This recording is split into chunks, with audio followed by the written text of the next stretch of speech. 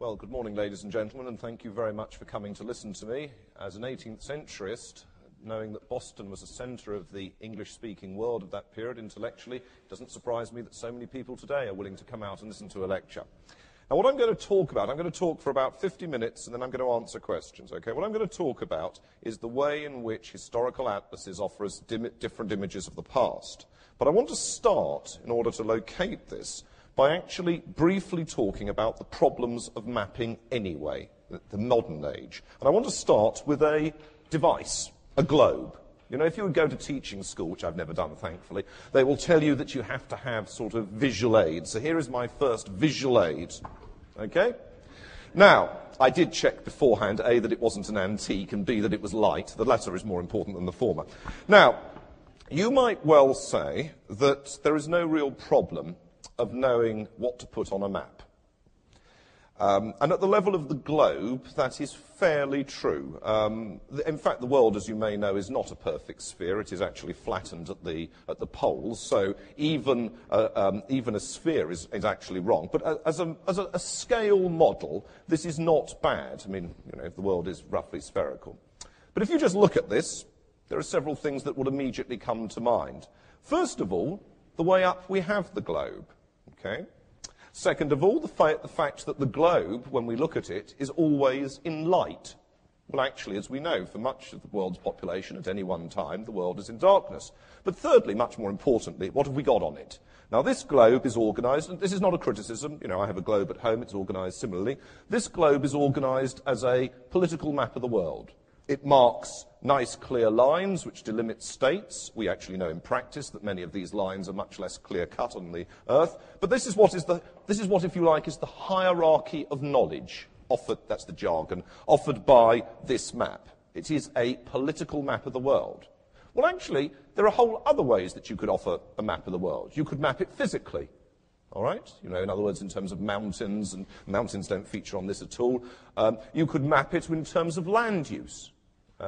You could map it in terms of population density. Individual cities show up in this world, on this map, but they are just pinpoints. And that's just the globe. But the globe, at least, is relatively accurate because the world is a three-dimensional shape. Now, once you move to the map, you are in more trouble. There is no way you can produce a map. A map is a symbolization in two dimensions of something that actually exists in the real world in three dimensions. So for a start, as you well may know, if you do a map of the entire world, something is going to go wrong. Okay? Generally, it's either the angle or sometimes it's the space. You know, an equal space map, for example, like the Peters world map, very famous one, is actually wrong on its angles. Okay? And so on and so forth. Once you come down to a more detailed map, you also then have the problem, again, that I referred to with this. I think we can dispense with our visual aid. We then have the problem of what exactly do we put on a map? If you were mapping Boston, for example, what do you choose to do? I mean, actually, this is very rude of me, but the director, I'm sure, knows best what to do with his own globe.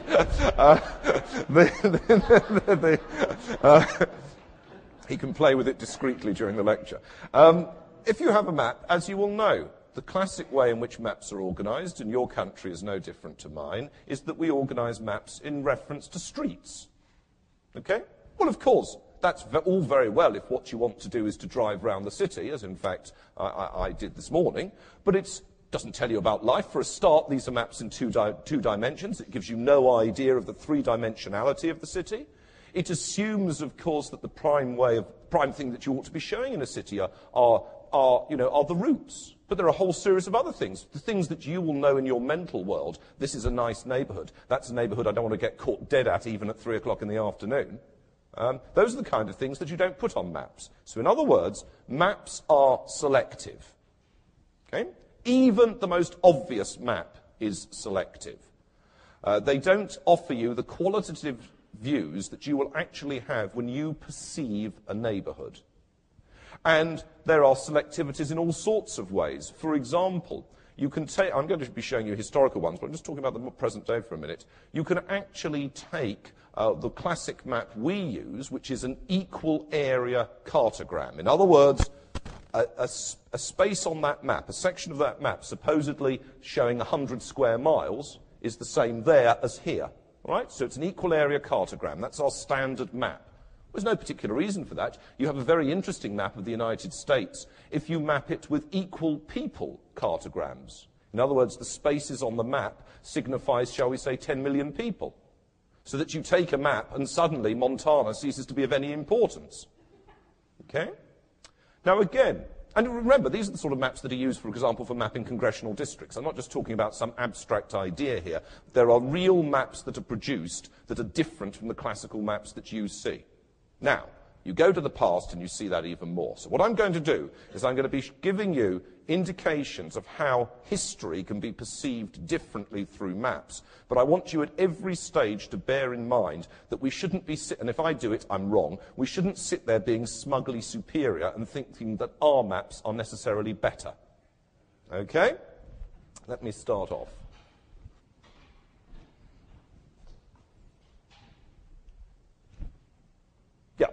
Now, I want to start off with something that you're going to say to me very rightly is not a map. Okay? And you're absolutely right, it isn't a map. This comes, though, from one of the first historical atlases. Historical atlas by a man called Lesage, which was produced at the very beginning of the 19th century, first published in London. There were also editions in Paris, St. Petersburg, Philadelphia. It was the most successful of the early 19th century historical atlases. And what Lesage did was produce what he called geographical, genealogical, and historical maps. Now, only one of those, geographical maps, matches up to our idea of a map. In other words, the depiction of space in a diagrammatic form. That is our idea of a map.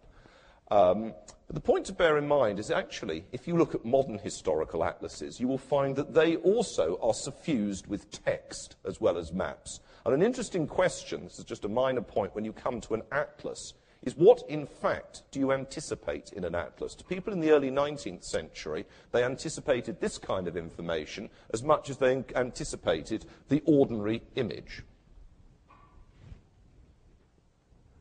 This is the more classic 19th century map. This comes from Droysen's Historical Atlas of the World, German, late 19th century.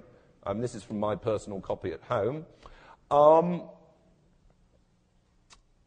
There is a subtext to these maps. They're beautiful, absolutely beautiful. And one of the things is they show the triumph of cartography at the period, very fine line, and also wonderful use of colour. You just simply could not produce maps of that type 100 years earlier. But there was a subtext of these maps. The subtext was a clear and explicit political idea. This shows Germany in the 14th century. You can see the title on the top. What the idea is that Germany was stronger by the time Droysen produced his maps because Germany had been unified by Prussia. So this map, which might appear to be just an ordinary objective map, is also carrying with it a subliminal political lesson. This comes, I'm throwing you up in rapid sequence a lot of different images to show you the kind of variety of historical maps. This comes from the best ever American historical atlas, the Charles R. Paulin Historical Atlas of the United States, which was published in 1932. It's interesting, there has not been as good or as comprehensive a historical atlas of the United States since 1932. If people want to ask me afterwards, I'll tell them why I think that is, but that's just speculation.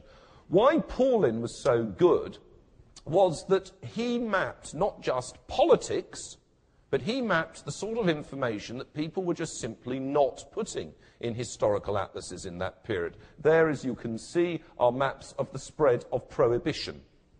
Well, that was simply not the kind of topic that people put in a historical atlas in 1932. They put maps of old battles, they put maps of the spread of America, they put maps of such like things, but not maps of this kind of topic.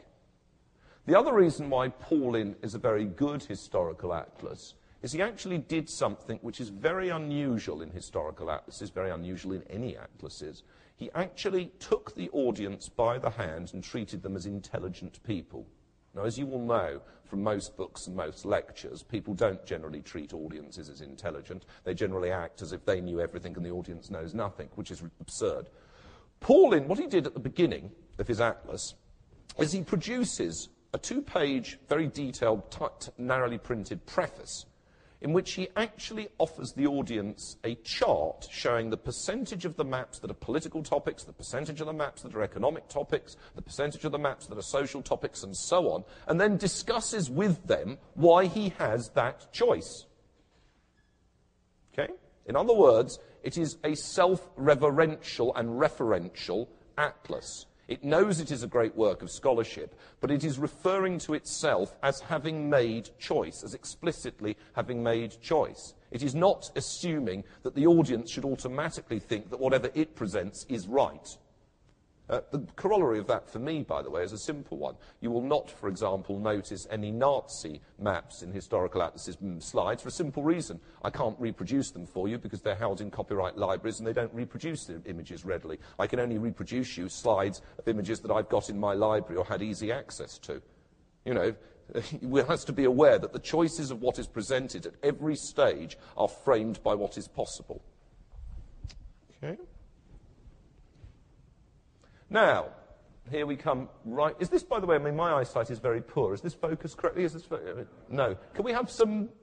Because my eyesight's very poor. Can we have some slightly tighter focusing, please? It's always difficult introducing maps if your eyesight yourself is poor. Thank you. Well, oops, there we go again. Thank you. Thank you. Thank you. Right. This is from the Dorling-Kindersley Atlas of World History, which came out about 4 years ago. Which I know a bit about because I edited it. Now, I'm not saying it's the best atlas for a minute. I'm just saying it was something I did a bit of work on. The interesting thing here is the little map at the top, which you can see just enough of, which shows you, it's making explicit to you that it is offering a different projection and a different perspective. See, that little map at the top is a locator map. And as you will be aware, that is not the shape of the Pacific and East Asia that you're usually used to seeing. I ought to mention there is no particular reason to have any shape. There is not a shape that is correct. I mean, bear that in mind. North is not the correct shape to put at the top. You know, you go to the Southern Hemisphere, you can look at, for example, MacArthur's Universal Corrective Map, which has the south as the top. It has the meridian running through Sydney, and it actually carries the imprint on it, Australia is best, just in case you haven't got the message. I have a map at home which is a New Zealand map, which offers essentially exactly the same notion, except obviously you will be not surprised to hear that they have the same view about New Zealand. There is no reason to believe that north should be at the top of the map. In fact, in most European maps until the 16th century, east was at the top. Okay? The Greenwich meridian was only established by international treaty as the zero meridian line in the 1880s. I think it's 1884, in fact. The Americans didn't accept that, and the French didn't accept that till 1912 to 13. Does anybody know? It's question time here. Does anybody know where the American meridian was? Where did zero go through in American maps of the 19th century, unless they were actually copying from the Brits? Anybody know? Right. PowerPoint. You know, I'm fascinated in James Bond. My next trip to America is to lecture on James Bond. And as you will know, the series of Thunderball, they just demonstrate what PowerPoint means. You know, the man presses the button and you get electrocuted for not answering the right question. And that's PowerPoint. I have the point and you get the power. No, the American meridian, by act of Congress, ran through the Naval Yard in Washington. The French meridian ran through the observatory in Paris, and so on. The Spaniards had their own meridian line. Portuguese meridian line ran through the lighthouse at Cape St. Vincent. So the fact is, there is no inherent reason why you should have the meridian in the middle. I mean, why, for example? If you want to demonstrate something, I mean, you know, you should think about what information you wish to show on the map, and then how best to direct and point the map, what projection and perspective you use in order to convey the information.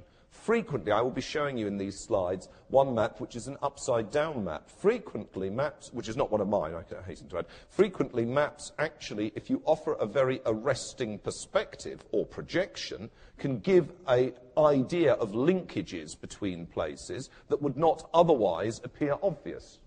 Okay?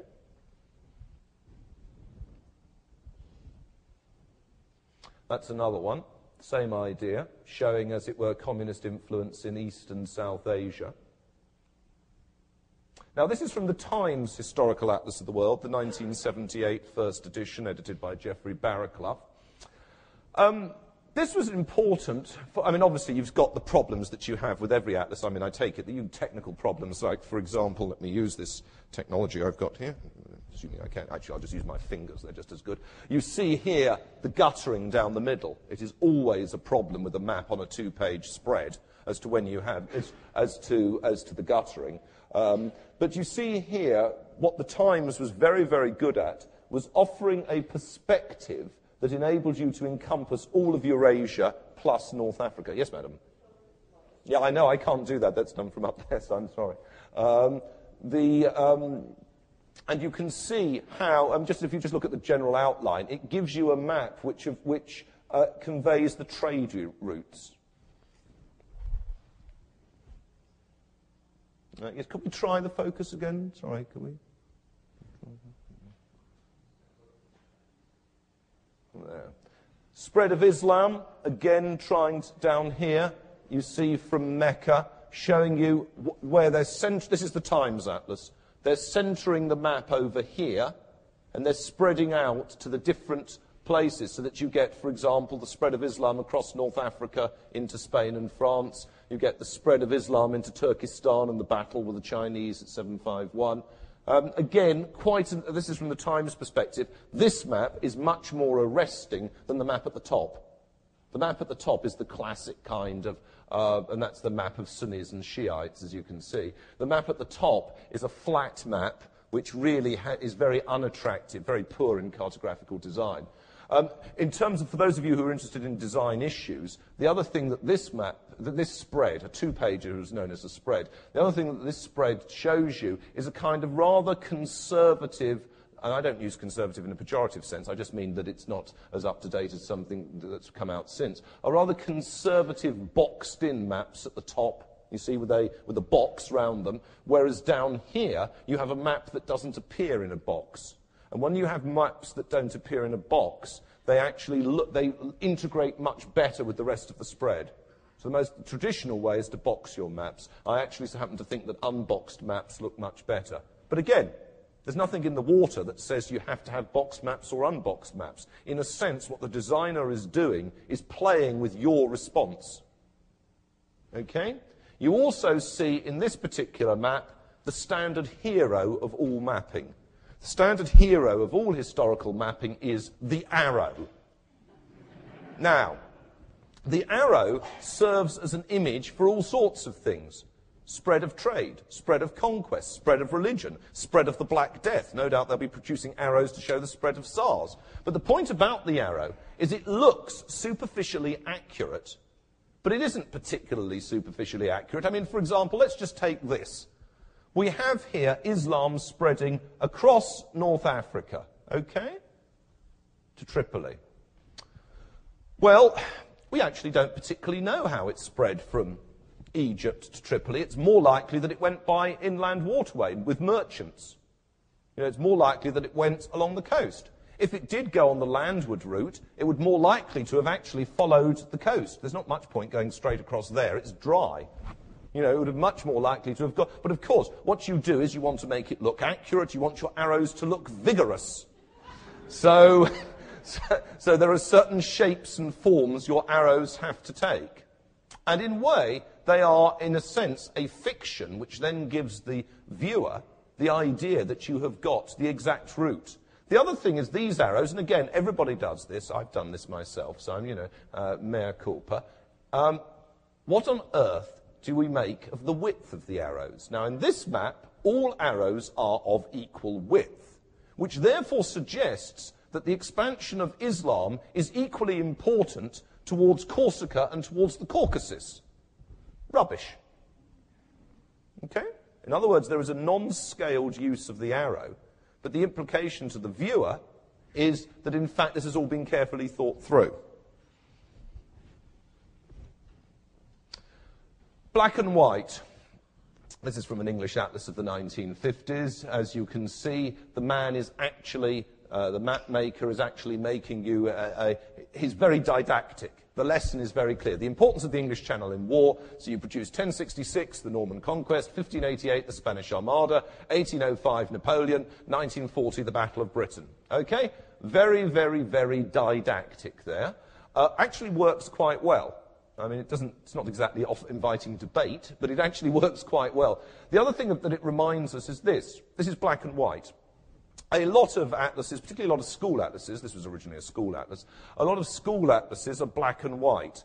We shouldn't assume that just because an atlas is better in terms of its production values, more use of colour, larger scale, more sophisticated cartography, these are very simplistic maps. We shouldn't assume actually that it necessarily is better at achieving its function.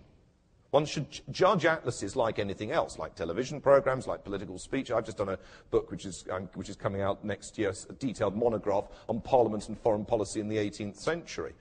If you're judging parliamentary speeches, it is on foreign policy. It is not necessarily the ones that are most acute in terms of analysing the situation that are the best speeches. The best speeches may be the rabble-rouser speeches at that moment that in fact get people to agree with whatever the speaker wants. Okay? Exactly the same with maps. If what the purpose of the map is to make a pedagogic point, then often the simplistic, pared down, black and white is the better way to do it. Okay? And one has to bear that in mind. One has to move away from the idea that there's a clear set of judgments. Now, this is the map as scholarship. This comes from the Historical Atlas of Suffolk. I've got a number of maps from the Historical Atlas of Suffolk because it's one of the best recent historical atlases of the British region. Suffolk is an English county, okay, in East Anglia. And this is based on research carried out by the local extension college. In other words, private individuals who, as a hobby, were interested in history and did research. Actually, that's how a lot of local history is now done, not by academics, they haven't got the time. Well, they don't have the time in Britain. In America, obviously, they all sit there making earnest comments about the New York Times. And in this case, what you've got here in the atlas, what they're mapping is the 1674 hearth tax. They're mapping the percentage of the poor, okay? So you've got here a scale. You've got here the number of households, and at the back of the atlas, you have, every single map is using this parochial structure. These are the boundaries of the individual parishes. And at the back of the atlas, you have a plastic sheet which you put over these maps, and it will read off the names of all the parishes. Okay? Now, this is scholarship. You cannot get this information in any more detail than this.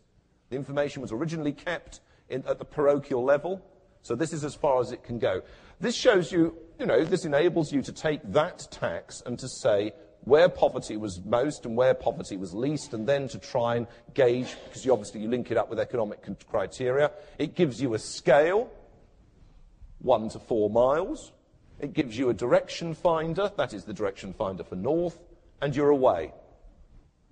It's not a better map than my last map. It's a different map, but for its purpose, it is excellent. Okay? Interestingly enough, there's absolutely, not for 1674 so much, there is no reason why you shouldn't have these kind of maps produced in the United States. I mean, it would really be very, very interesting. One of the things that's really quite disappointing is that although some individual American states have got very good historical atlases, on the whole they don't, which is disappointing. Now, this is a bad map, and I can say that because I was involved with this one. This comes from the Times Atlas of Europe, and it's a bad map for a simple reason. The Times dragged in 4 scholars, and they had this idea. They were going to produce maps of Europe at set periods of time, and they wanted the political boundaries shown. And I was given the Middle Ages. I don't know much about the Middle Ages, but that's what I was given. And you write the text, you help them with the map. Why is it a bad map? For a simple reason. What the Times did was it took 20th century values, this came out about 10 years ago, took 20th century values and extrapolated them into the past. 20th century value is precise sovereign territory with accurately delimited frontiers. That was true not at all of 1030. this line, for example, would have between, say, the Catalan counties and France would have meant nothing in 1030. France didn't mean anything in 1030. The effective authority of the King of France was Paris and a few of the counties round Paris, and that was it.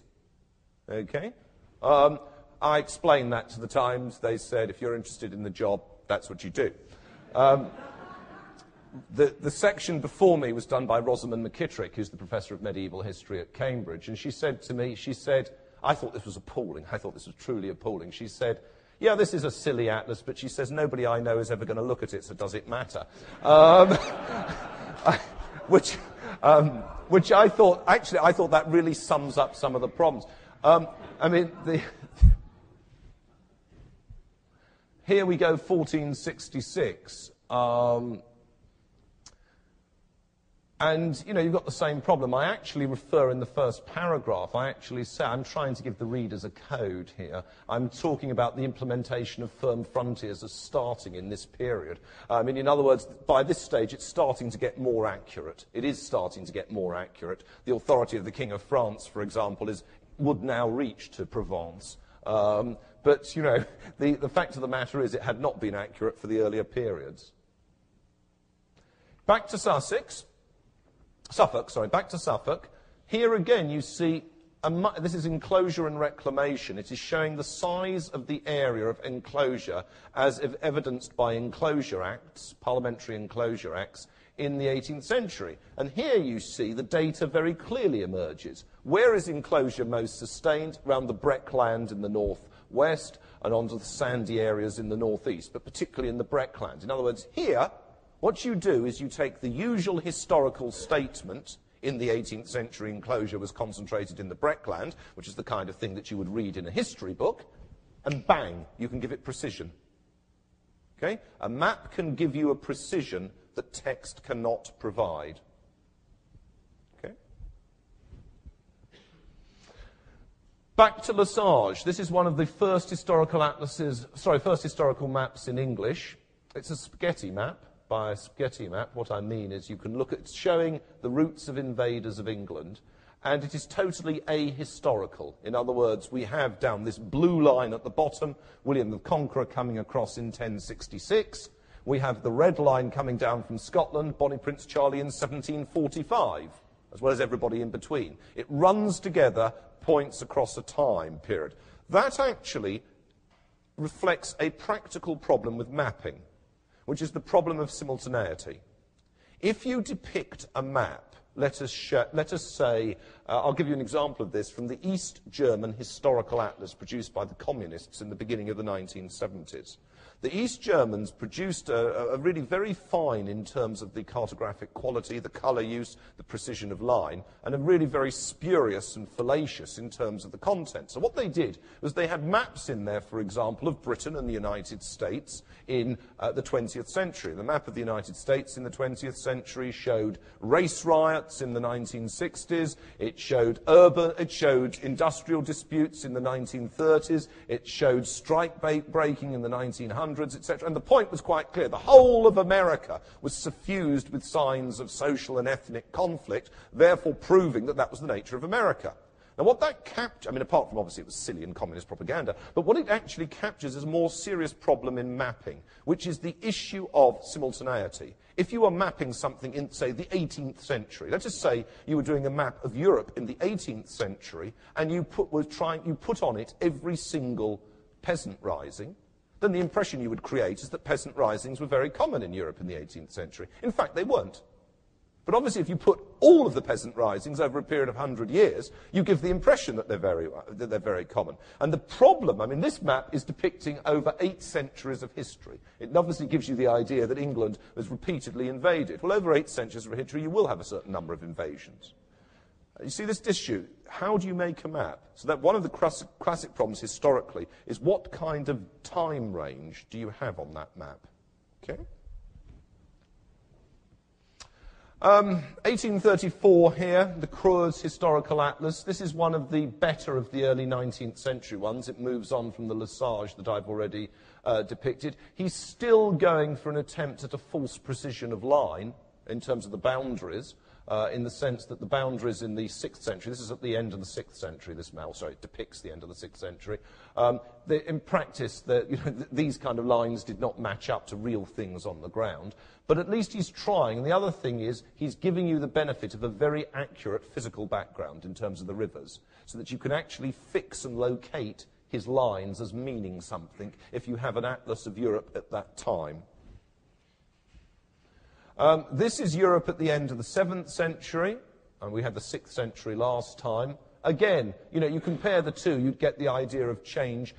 In fact, the changes are much more obscure. I mean, scholars today would find it it's the Dark Ages. Scholars today would find it very difficult to define what was going on in the 7th century in any detail. They certainly would not be able to locate it as easily as that. But in 19th century terms, that's what you had to do. The 19th century, the age of the nation state, the age of the development of nationalism, people wanted to know where was France and Germany. They had clear ideas. So they assumed that in the past, you should get the same. German Historical Atlas by a man called Spruner, revised by Theodor Menck. This is the 1881 atlas. Now, here you've got, just like my Droysen earlier, enormous amount of information due to much better printing technology, the use of paper that can hold a far greater amount of information. The German fascination with battles, well, I think that's unfair on the Germans. Other people were fascinated with battles as well in the 19th century. So on the top you have a list of battles, and you won't be surprised to hear that it culminates with the surroundings of Paris, the area around Paris, and of course the Germans had besieged Paris in 1870, 1871 in the Franco-Prussian War. Okay. This is the Poole Historical Atlas, the British one. Again, very strong interest in political boundaries. It is political boundaries that people want to look at in the 19th century. Now, there are many other things that you could have shown in Scotland for that period. That these are the ecclesiastical ones, but of the diocese. It's not, for example, showing you where the actual signs of religious devotion were. It gives you, as it were, territorial control. German Historical Atlas, Middle Europe in the age of the Carolingians. Again, 19th century obsession with territorialism. This is from the historical atlases that were being used when I was a child. This is from the Ramsay Muir Historical Atlas. First came out in 1928 and then went through a number of editions. I wasn't around in 1928. Then went through a number of subsequent editions used by children. Now, these were the only maps in that atlas on Australasia. Okay, the only maps. And, that wasn't too bad. It wasn't a very big atlas. It had something like 64 map pages, or I can't remember, but about that. 65, I think, yes, it was the last one, up to 65. The last spread. But there's something that obviously emerges from that, which is, you can forget it as far as the Aborigines are concerned. The history of Australasia begins when the Brits arrive. Okay? It's exactly what you'd expect in historical atlases of that period. If you look at the current historical atlas of Australia, there is at least an attempt to map pre-contact, civilization. The Historical Atlas of New Zealand, which is absolutely superb one by Malcolm Mackinnon, which came out about 6 years ago, which I've got at home, is really excellent. The entire first quarter of the atlas is devoted to the surviving evidence of Maori civilization, Maori ideas of space and so on. But of course, mapping of an earlier generation, that was the last thing you would think of showing. Okay. There's a very good French map, incidentally. There's New Caledonia. You can see the island in the Pacific. There's a series of only 4 maps for New Caledonia's history, but there's a marvelous French one, it was a French colony, in which they actually try and map the dreamlines of New Caledonian society. New Caledonian society, like Aboriginal society in Australia, had dreamlines, and they try and map it out. And it gives you an idea of space in a way that is very different to the colonists' idea of space. Now, here we go, British Historical Atlas, and of course, what do we show as battles?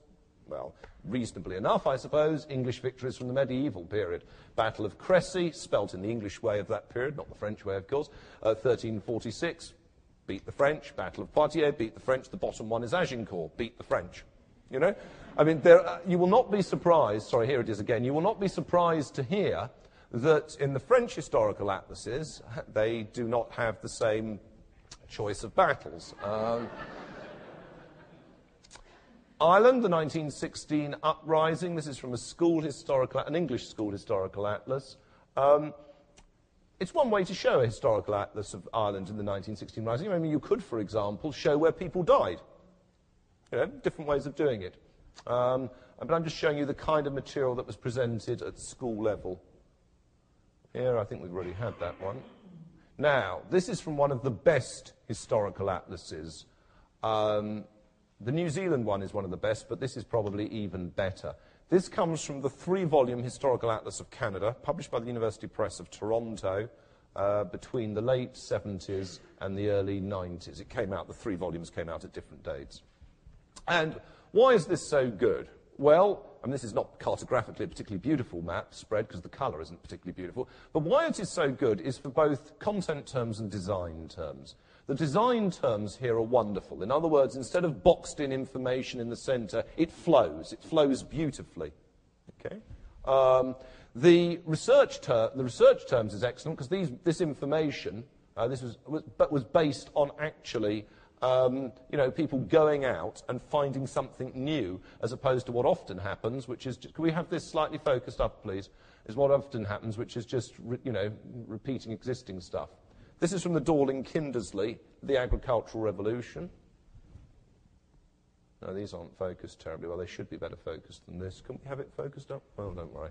Trade in the Classical World. Could we have it focused a bit more? Sorry. There.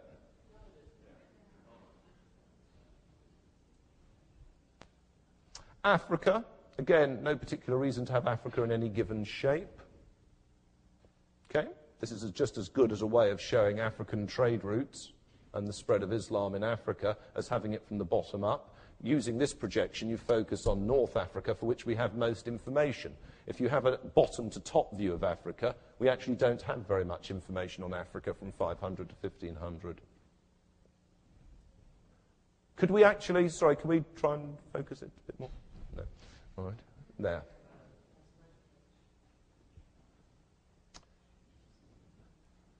Those are African states of the early modern period. The research for that was done by a chap called Jim Thornton. Very difficult to map. I mean, he's a great expert, so Thornton knows about 25 native languages from that era. Extraordinarily difficult to map the native states because, of course, these are non-paper societies. They don't actually leave maps of them. And all the Europeans knew is what happened exactly on the coastline where they were getting the slaves from. But they knew nothing about the interior. So that's based essentially on a mosaic of oral history sources, etc. And you can see, in this case, what Thornton has done, which is so impressive, is left this page blank when he doesn't know what the situation is. Now, if you see an atlas where the page is left blank in sections, you know you're dealing with a high-quality product. Because it is terribly tempting, if you don't know, to just, colour it all in. After all, the punters back at home are not going to spend their time thinking, is that where Sabi stops and where, But in fact, what he's doing here is really high-quality work. Back to Suffolk. Here again, I'm deliberately moving through different because I'm trying to indicate there's no inherent hierarchy of quality. Okay, there are different types of maps. This is what I'm trying to do. This is the Peasants' Revolt of 1381. Now, the point about the Peasants' Revolt is, again, usually, if you look at the textbooks, it just says that, an area of support for the peasant uprising was East Anglia. Here, you actually break it down to a parish level, and you show that in a lot of parishes there was support, and in other areas, for example, near the coast, that big central area there, no support whatsoever. And then you can actually start to think, well, why is there support in some areas and not to others? In other words, you can take the whole subject forward in a way that was impossible before the mapping existed. This is an upside-down map. This comes from the Times Historical Atlas. This comes from the first edition. Now, the point about this map was to show the strategic position of the Adriatic from Venice's perspective. There's Venice on the bottom left, all right? There's the, as you will realise, this is the opposite way round to how we usually see it. We usually see Venice as at the top of the Adriatic. There is the Adriatic, and the point of the map maker is that, I'll just tell you what he says on the left. The point of the map maker is that it was crucially important for the Venetians to have these fortresses in order to control their access to the Mediterranean. Okay? And actually, the upside-down map works brilliantly. Well, if you look at the current edition of the Times Historical Atlas, it's now on the 5th edition, you'll find this map isn't there. It wasn't there in the 4th edition either. Why not? Because apparently enough people wrote in and complained that they found it upsetting to have the Adriatic put the wrong way round, that they took the map out and replaced it with something far more conventional. Okay? I mean, I know that. I did a book some years ago on Culloden and the 45, in which I had a map in which I wanted to show how space would have looked in terms of the configuration for Bonnie Prince Charlie invading England. And I did the map. I drew it myself. And, you know, I was quite happy with it. Put it in the manuscript. They sent it off. The publishers accepted it. And then they rang me up after a bit and they said, you know that map on page whatever it was? They said, well, when we were showing the book at the sales conference, people didn't like it. They feel that it should be precisely on north as the basic alignment. What I'd actually done is done an alignment which was slightly eccentric to north between Edinburgh and London, showing the quickest way for Bonnie Prince Charlie to march on London. And, you know, well, you know, I had a real fight to keep the map that I wanted. Sorry, can we focus this, please? I think, actually, is that still the uprising of 1381? I think it is, in which case, let's go.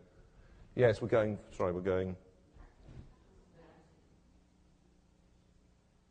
Here. Here we go, Canada again. Now, homesteading and agriculture in the West, 1872 to 1891. This is fantastic again, because what you've got is on one spread all sorts of different ways, all sorts of different cartograms, all sorts of ways of spatially representing information. Okay? You've got pie diagrams, you've got a graph, you've got two different types of flow diagrams, you've got a spot or dot diagram, you've got the square one over there. You see? Absolutely brilliant. So what this has got here is really very high quality cartography. In a way they're showing off, that's not a criticism, but what they're showing is how they can use a range of material. Each of the maps is designed to be what they regard as the most precise way of showing the kind of information that they want to show. All right? So, for example, if you're trying to depict elevator storage and wheat shipments, okay, you couldn't do that by a pie diagram. You know, there are different, what they're using is different forms. And this is really, and again, as I said, it's not boxed in, so it flows very well. It has the usual problem with the gutter, okay? Bear in mind, actually, if you are doing slides of atlases, they are inherently very difficult, because if you go for the precision at the end, you're not going to get it in the middle, because you're not going to be allowed to break the spine of a book when you're doing the... So there's no inherently perfect way to take a slide of an atlas unless you actually break the atlas and take the pages out, which they will not like you do. I'm sure they didn't do that here. And of course, one of the great problems with Canada is actually a jolly difficult shape to do in an atlas. Canada is extraordinarily extensive in a west-east direction, which means that the gutter always goes straight through the middle of it. Okay, some countries, the same is true of the United States. Some countries are superb. The shape is just right for a map, either because it naturally comes on the left or the right because they're up down, or because what's in the middle is not important. Australia, for example, you know, is absolutely designed for a cartographer, but I'm afraid Canada isn't. This is going back to Charles Paulin. And it shows, as I've said, his willingness to engage with mapping the kind of topics you didn't find in 1932. In some ways, Paulin, in his own terms, is doing the kind of mapping that you get from the Historical Atlas of Canada. You know, obviously in his own terms, because the cartographic techniques are limited, because what he could actually show is limited, because the amount of colour choice and range he had was limited. But in his own terms, he was trying to do the same. And you see the point about that map at the top is to show the greater density of colonial towns. That's, in other words, urban settlements that have a corporate identity, that have a chartered identity, and how that thickens up. And you can obviously see one tot for each town. You can actually see how it thickens up in New England quite considerably. Okay? He makes his point very explicitly. Now, I can tell you a bit about this one. I picked ones I can tell you about because I think that's often interesting. Very few authors will ever come forward and tell you what went wrong. This comes from another atlas I did, the Atlas of Early Modern Warfare. And this is a horrible map. But the point, really horrible map. But the point about this map is this. It was a map which I had a terrible fight with the publisher. The publishers were doing this on the cheapest way possible because they were a packaging house. Now, again, you probably have no idea, unless any of you work in the book trade, you will have no idea how the books are produced that you see. Let me tell you one thing that absolutely will shock most of you. You do realise that when you see a pile of books in a bookshop and you think it's been put there because the bookshop thinks it would be a good thing for you to read that book, it's rubbish. Publishers give money to bookshops to actually display their books. If you're a publisher that won't give the money, you won't get your books displayed. So in other words, you are being totally manipulated. It's like soap powder, all right? So, you know, it's exactly the same as soap powder. Now, most atlases are published by publishers, but they're not produced by publishers. Publishers don't have in-house teams, most of them, of cartographers. What they're produced by is packaging houses. Packaging houses are a small group of people, 1, 2, 3 people, who essentially devise a project and produce it and sell it to the publisher, and the publisher publishes it under their imprint.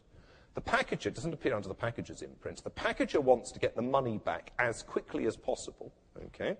They don't get the money back until the book is published, and quite frankly, they don't generally care very much about what is in it. You won't be surprised to hear that because there is actually large availability of cheap talent in England. England is the centre of the packaging house book trade in the world. Now, in this map, this is a fascinating one. They said to me we wanted a map of India in the 18th century of military history. So I said, great. I said, that's a good topic. It's not generally been done. Usually it's done from the point of view of the spread of Western power. I said, let's organise India as it would have looked to an invader. All right? The major invasions of India are the Persian invasion of 1739 and the Afghan invasions from the 1750s through to the 1760s. So I said, what we'll do is we'll have our central alignment from Kabul to Delhi. In other words, you'll get the map as if you were standing at Kabul, that would be the bottom, and you'd go over to Delhi, and the rest of India would be, as it were, spreading out before you. No. That's how it started, and from there we went on, getting worse and worse and worse. And that shows you the kind of thing. Nobody will ever tell you those kind of things, but those kind of compromises or disputes lie beneath most maps. Here we go back to quality. I say back to quality, it's worth saying that this historical atlas had state subsidy of $17.6 million, Canadian dollars. All right? That's let alone the actual money they recouped through selling the thing, etc., and through private donations, enormous private donations. The whole of this will have cost over $35 million, whereas the average atlas, like the one I was showing you before, cost less than £10,000 to produce. So you're talking about very different production values, and you have to bear that in mind when you're seeing something. I mean, this is one of the triumphs of Canadian public sponsorship. That is why, incidentally, the Americans don't have an excellent historical atlas, because there's no public body that would be willing to put $17.6 million into a historical atlas. Again, here, managing the relief burden. Now, this is very interesting, this one. Well, I think most of them are interesting, the Canadian one, but this is very interesting, a simple one. You look at the earlier attempts at a historical atlas of Canada, a very good one, which came out at the beginning of the 60s. Unemployment in the Great Depression was not a topic you used to put in historical atlases. You know, it reflects the way in which historical atlases, the actual, what should you put in them? You know, if you were trying to map Canadian history in the 20th century, what to put? So here they're showing unemployment relief work camps, direct relief funding from Toronto, the municipal relief burden, the growth of municipal debt, the destination of free clothing shipments, etc., etc., etc. Okay? In other words, a non-heroic account of the Canadian past. Even so, let me tell you one thing. If you look carefully at the Historical Atlas of Canada, I'll tell you one thing you won't see any map of, and that is Quebec's separatism and terrorism. That wasn't acceptable in a publicly funded project. So even this, which is an excellent historical atlas, still has an agenda of what is acceptable and what isn't acceptable to show. And in fact, the subtext of this atlas is, we're all Canadians together, rather than an atlas that dwells on the issue of provincial rivalry and provincial tension, which is just as much important in Canadian history. Okay? What year was this? This map, This is 1992. 1991. What they're showing here is the 1930s. No, when you say what year is this, I take it, do you mean what year is the atlas, the map produced? Oh, 1991, yeah. But this is showing the 1930s here.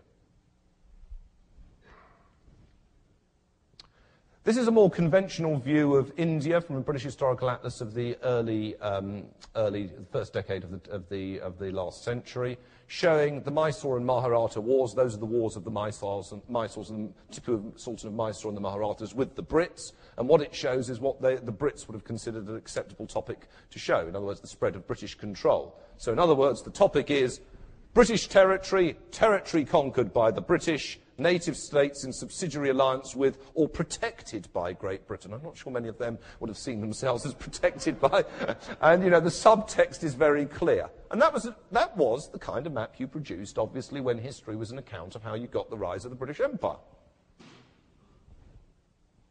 Here we've got the Canadians again, sea and livelihood in Atlantic Canada, wonderful map, wonderful spread, showing, the other thing I particularly picked this one for, is it shows you at very different scales. You've got the central one, fishermen and their catch, 1890, 1900, so that's the whole of New Brunswick, Nova Scotia, Newfoundland and the St. Lawrence estuary. And then you've got down here the map in detail of a Newfoundland outport.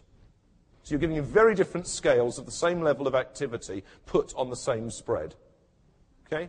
Very high quality. And of course, one of the costs is not just the cost of reproducing all this stuff and mapping all this stuff, which is extraordinarily expensive. There's actually the cost of doing the research as well. More conventional kind of campaign mapping. Now, this is one of my favourite ones. I tell you why I like this. As you will see in this map, when General Howe, his boo, I suppose, since we're in America, when General Howe sailed from New York to the Chesapeake, as you will see, he disembarked his troops at the very bottom of the eastern shore, marched them across 10 miles and got them back into a ship and marched up and sailed back up the Chesapeake. Well, as any of you will know if you're military historians, that is complete and utter rubbish. General Howe actually managed to sail all the way around. His ships didn't collide with the bottom of the shore, and they sailed up the Chesapeake. I pointed out to the map makers they had got it wrong. They said, we've already spent enough money on this atlas. It will cost us a bit of money to change the print. This is before computers. This is before computers. Now, it would take you only a second on a computer. They said we would actually have to reset the page, reset the thing. We're not going to do it. So there you have error beautifully represented in a map. Okay? If you're a trained historian, and actually if you're a trained map user, you can actually spot the very high level of error in old maps. And often the people knew they were wrong, but the actual cost of rescribing, you remember you would scribe these on sheets and then photograph those. The cost of rescribing was immense. So errors would often be sustained. And then, of course, since so many maps were made by plagiarizing other maps, those errors were then, and these days on computer it's much easier. I mean, very, very briefly on computer, computer enables you, because the whole world is available in commercial packages and GPS systems, you can actually use any projection, any perspective, and you can manipulate the information. Great, absolutely wonderful. But there is one problem, as I say to my students, one of my courses is on historical cartography. And the problem, and I hope you will excuse my use of language, but I want to create for you the vivid impression of being taught in Exeter. The problem, as I say to my students, is crap in, crap out. In other words, if the actual information that is mapped is not accurately depicted in a spatial sense, and then you feed it in the computer, all the computer is going to give you is a false sense of precision, but still inaccurate information. And that is true of map after map. It looks wonderful, but actually if the data set originally is wrong, in other words, where heresy was in 1500, or where the railway went in 1900, if you've actually got your original data wrong, then producing it in whiz-bang new cartography isn't going to make any difference. It's going to give you an even more dangerous sense that you've got it right. Suffolk again, much simpler Suffolk one, designed to show where greens and commons were more common. This goes back to 1826. This again is an atlas. This is an atlas. There's no maps in this atlas. It reminds us that atlases, this is a French ethnographical atlas of 1826, it reminds us that the kind of modern idea of what an atlas is, or even what a map is in fact one that people, I mean, for a lot of people, it was organized information. That was actually what an atlas or a map meant. Suffolk, again, you see wonderful precision here. Wonderful, wonderful precision.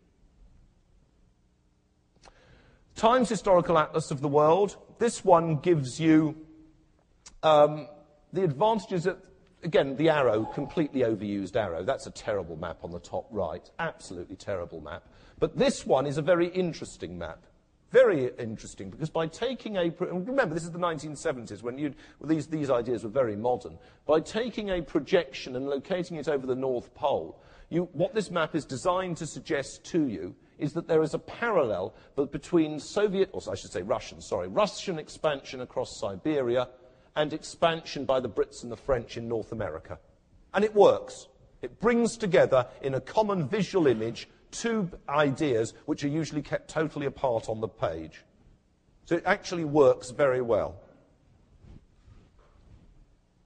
I think that's it. Right, let me sum up one or two things, and then we will take some questions. So I'll just sum up one or two things, then we'll take some questions. Right, mapping itself involves choice.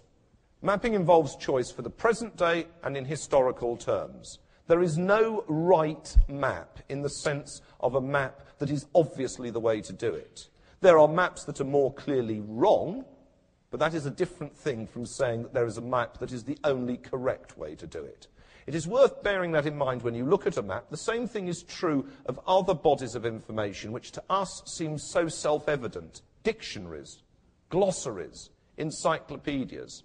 It's worth bearing in mind that choice is involved. Now, I'm not saying that for some reason of suggesting there's conspiracies under choice. That's a kind of naive, postmodernist, rather childish left-wing approach. What I'm trying to do is actually say that those people who are interested in information, which we all are, whatever our walks of life, have to be aware that there are practical problems. There's a practical difficulty. What to put in an atlas? What to put in an encyclopedia, and those involve choice, and the best way to do it is to make it clear to the people who are viewing or reading it or whatever that choice is involved. I hope I've also done that with this lecture. Thank you.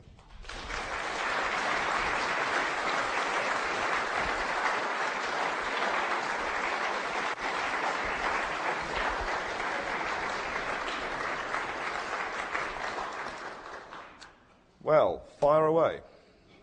Sir? It seems to me that the computer has a potential, not just in the creation of paper maps, but to redefine. You get sort of two qualities. One is the interaction. So if I want to look at, say, wheat production and cattle on top of it, or barley versus corn together, I can choose that. And it also gives you sort of time laying out. Yep, it's wonderful for that. It's particularly wonderful for that. It can bring together data sets that you otherwise haven't been able to bring together without quite high cost, and also it gives you the element of dynamism. That is absolutely correct, but all I was saying when I was criticizing the computer is not to say computers are bad, but just to say they demand precise information. Sorry, yeah, you... So the question is sort of the profession of cartographers. Yes. Is there any sort of, are people sort of looking at that seriously? Are there people producing maps that don't exist on paper? Oh, yes. Oh, yes. There are maps on the screen. You still need to have cartographers, because the point is that, the military analogy is a clear one here. You can give any man a rifle, or woman for that matter, it doesn't make them a soldier. In terms of cartography, you can make a map on your home computer, but unless you're aware of issues of projection, perspective, scale, key, all the kind of things that people are trained to do, you don't actually use it use spatial depiction in as sophisticated a fashion as can be done. Right. Next. Sir. A line of sort of lessons that I noticed you didn't mention, but I was reminded of by your discussion of medieval and mapping of medieval and classical world are the penguin atlases, which are very primitive looking, but they literally avoid clear demarcation, and even though there's still sort of chunk of territory, maybe slightly as new medieval France, I wonder because they can seem irritating from a lot of perspectives because they're so artless. And I was wondering what your Right, well, actually, that's fine. The man that makes them is a friend of mine, and this should tell you something about how mapping is open to everybody. He's a guy called Colin McEverty. He's now retired in his mid-70s. He was an NHS psychiatrist. He's a doctor. It was his hobby, and in fact he made a lot of money for it as well, but it was his hobby to make atlases, and he did it exactly right at the level that interested him.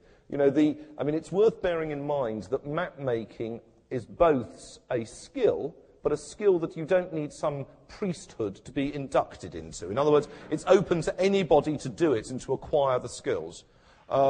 And I think one of the points I tried to make, there are lots of atlases I didn't discuss, but one of the points I was trying to make clear is you've got to be very careful of assuming that one atlas is necessarily better than another. What you have to consider is what purpose is it designed to fulfill.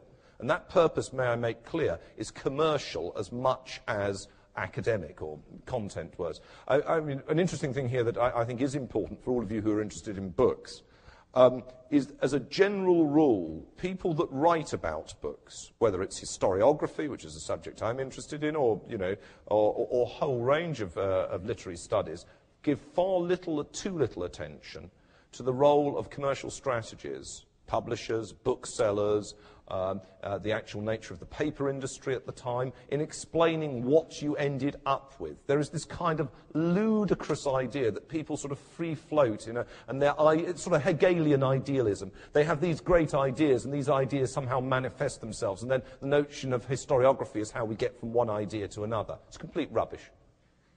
Complete rubbish. So.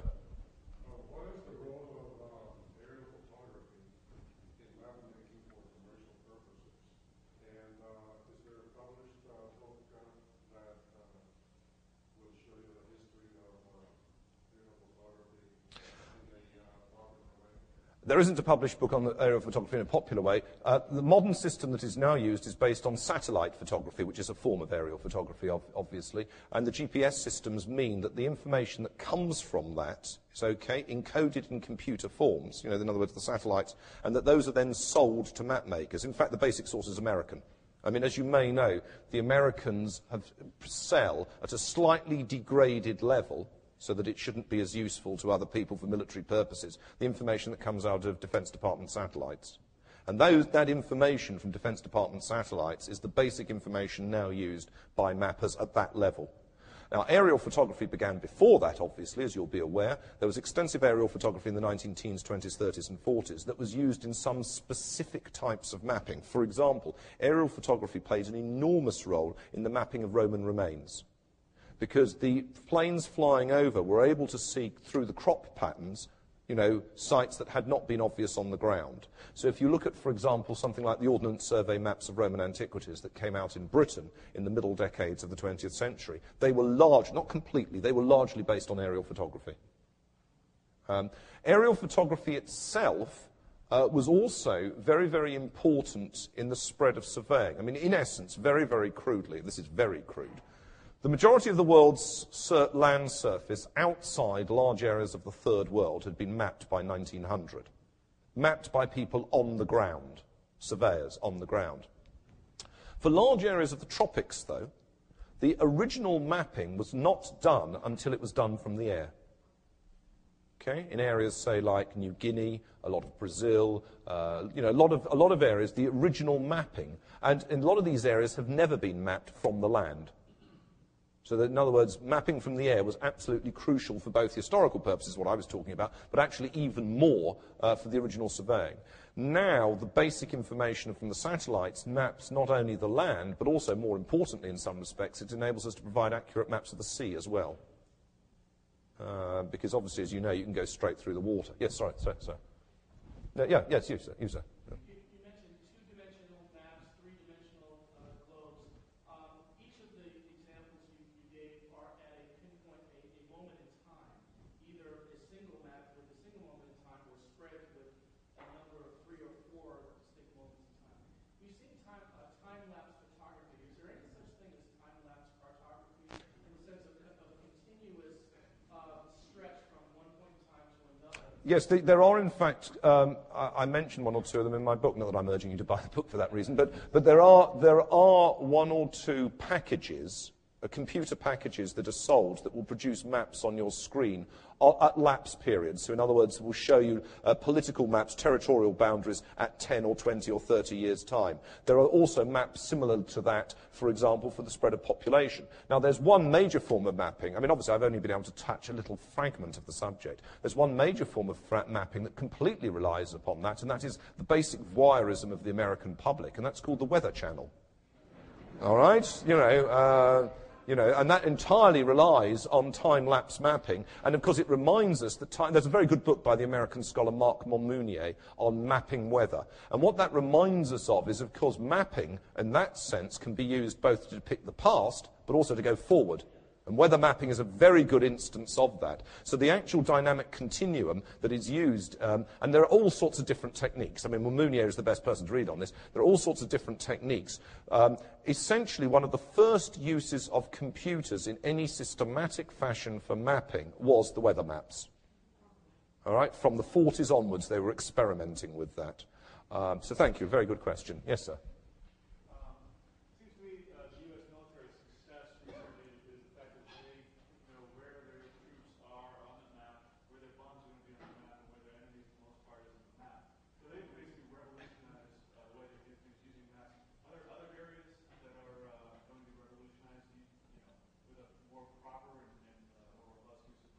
Well, there are all sorts of areas that are used by maps. I mean, if you think of photography as a form of mapping, I mean, for example, you can use satellite photography to see pollution spread, let's say an oil slick spreading across the ocean. You can use it to show environmental degradation. You can use it for all sorts of infrared mapping, as you're all aware.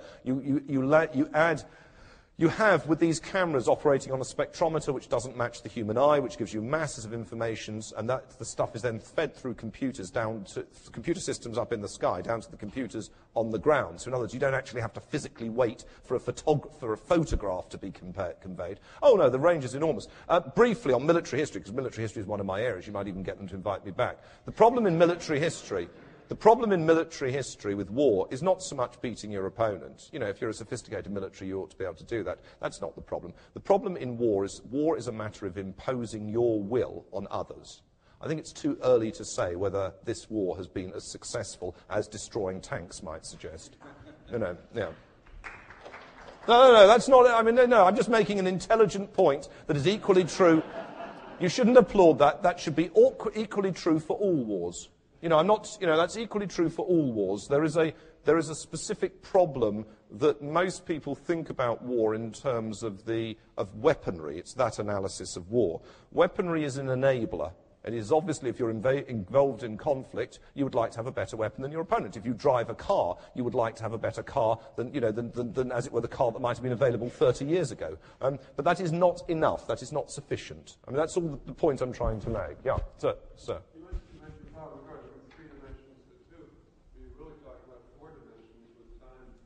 Yes, historical atlases, that's right, yes. Has anybody tried with like a planetarium to have a projection under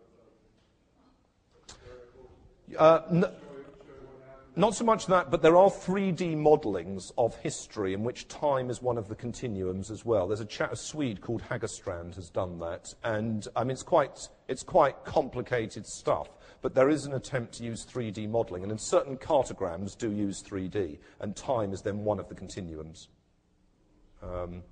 Yes, madam. Do you recommend any particular program for playing maps on my? I wouldn't know what would be available in the United States, and also I wouldn't want to get involved in, as it were, a commercial point like that.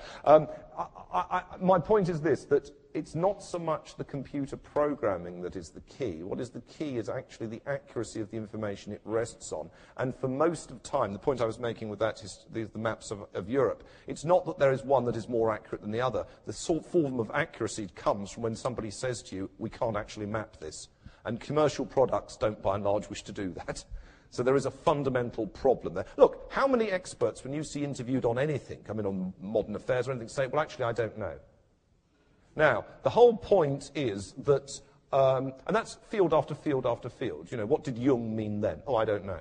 We don't know. We don't have the diary. You know, this kind of thing. So this is not, I'm not just talking about politics here. The point is that to my mind, the purpose of knowledge, I mean, obviously there are utilitarian purposes, that's great. You want to have good machine tools, you need to know how to make them, that's great. But the purpose of knowledge in a more liberal fashion is to encourage people to a sense of humane skepticism. Not cynicism, but skepticism. And skepticism in part has to be about our capacity to actually understand things and our awareness that all forms of knowledge, including what I'm saying to you, are interim reports. It doesn't mean that they are less valuable.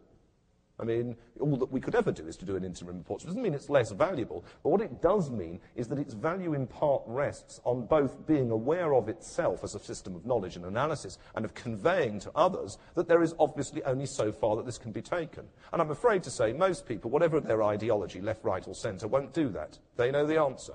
It is the preacher let loose in scholarship. Yes, sir.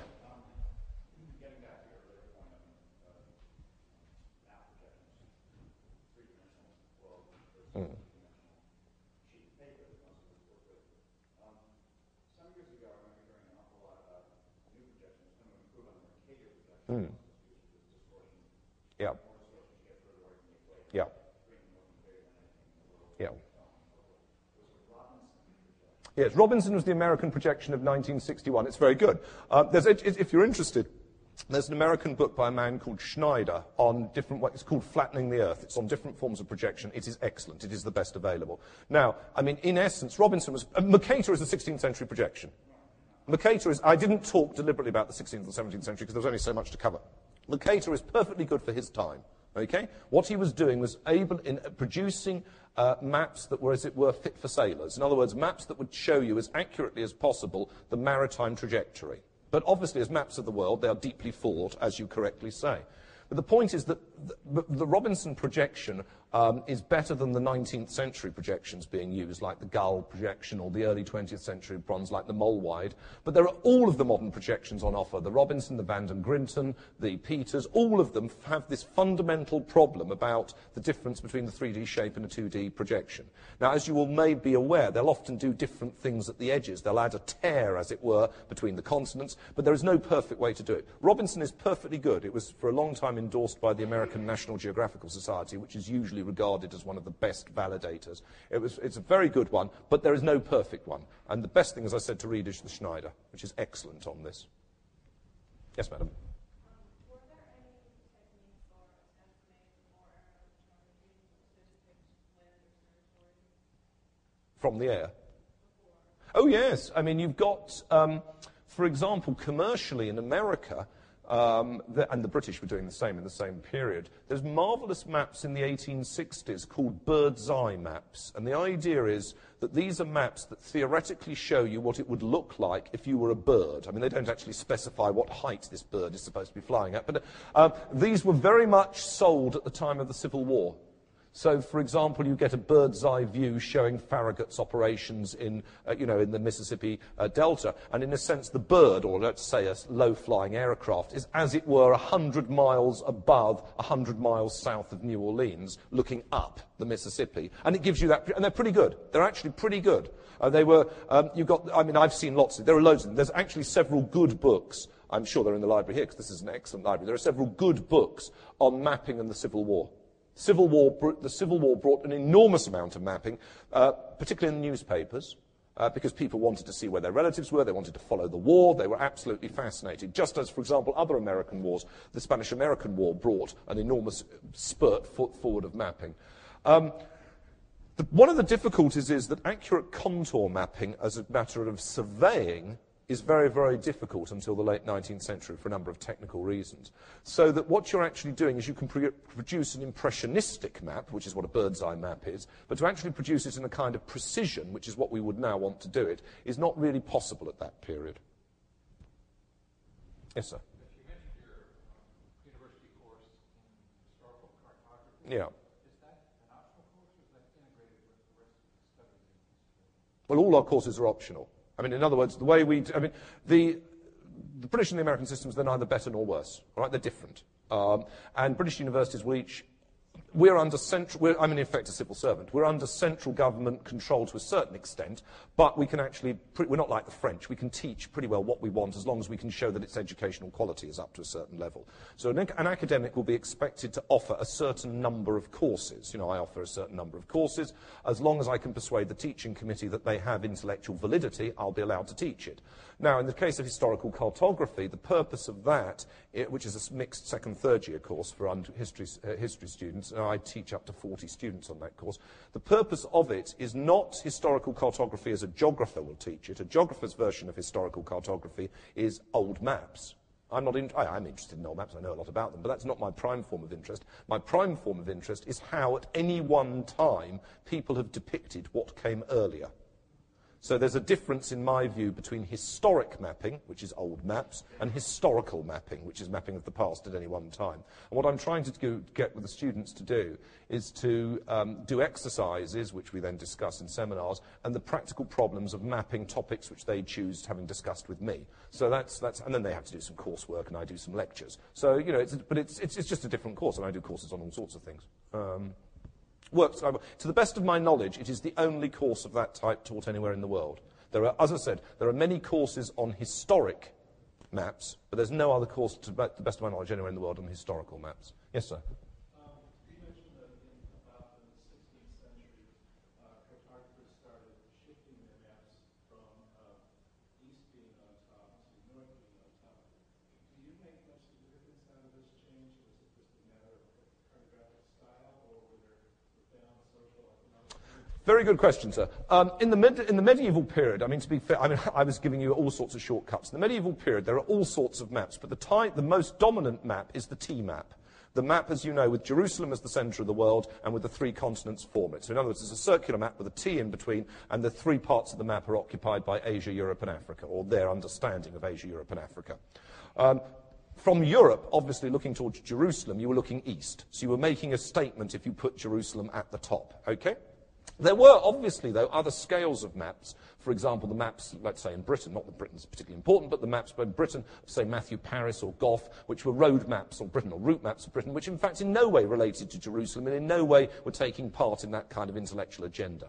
Now, in the early modern period, they move away from that intellectual agenda for a number of reasons. The most important reason is the fact that they now have to map a completely different world. And there are actually enormous organisational problems of deciding. I mean, mapping is changing. We think things change today faster than ever before. Rubbish. You think of the problems of actually mapping between 1490 and 1550. You know, I mean, at the time, and the pace of change is enormous. And there are a whole host of reasons to put north at the top. One of them, of course, is for navigational maps to do with the magnet and all the rest of it. But one of them is also organisational. You know, that this is the way, appears to be the way to present the world. And of course, once you sailed west and just came to the east, as it were, and everybody could, as you know, intellectually they knew that was the case already. They didn't need the Age of Discovery to discover that, but what the Age of Discovery did was underline it to an extent that it became an organisational principle. And if you're sailing around the world, going, you know, then you can't really have the east on the top. Well, I mean, you could do, but it would look at a very different kind of world. Bear in mind, again, I've only touched at fragments on this. We're talking here about the mapping of the world. One of the major early modern projects is the mapping of the spheres. You know, this is a Earth globe. Remember, a lot of early globes were not maps of the globe of the Earth. They're maps of the stellar system, as seen from Earth. Interestingly enough, that is also true of East Asian society and South Asian society. If you're interested, and I'm sure they're here, the current major project in the world on the history of cartography is the Histories of Cartography being published by the University Press of Chicago. And they've so far done early and medieval, classical and medieval Europe, early and classical China, early and classical South Asia.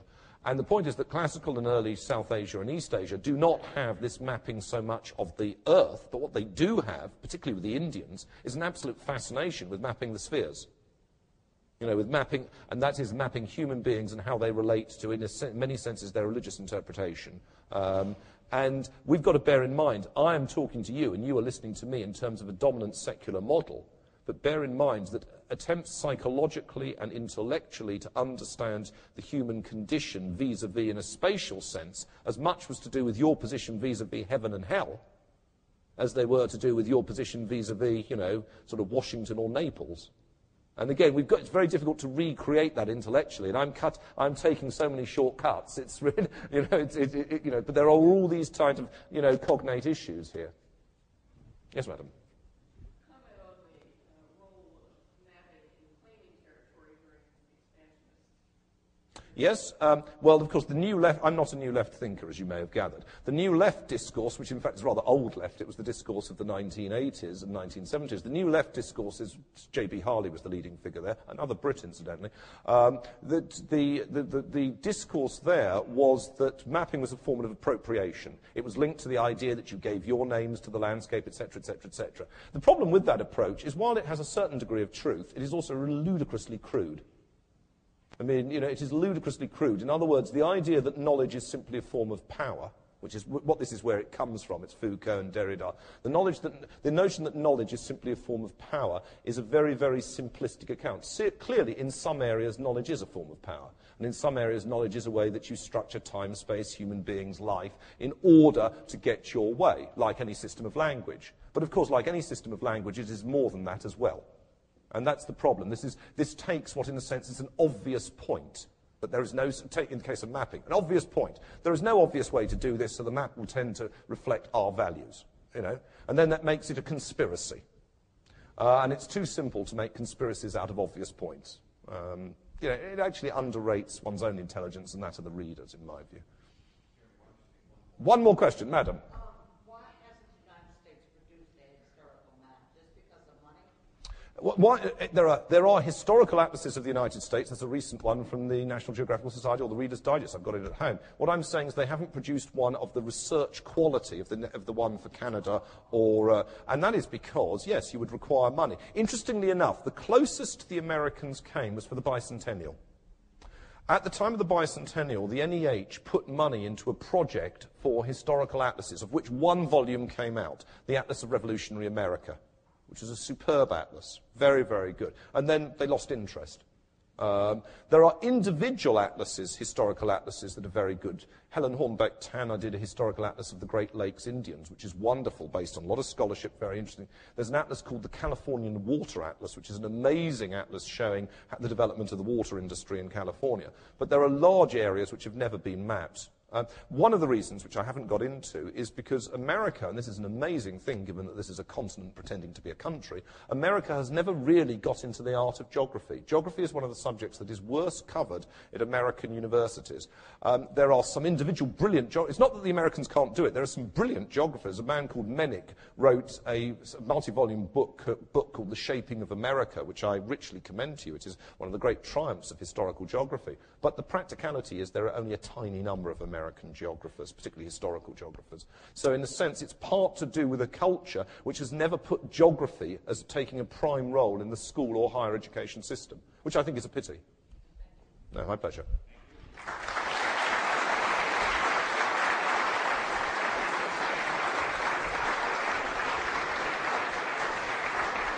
Is that all right?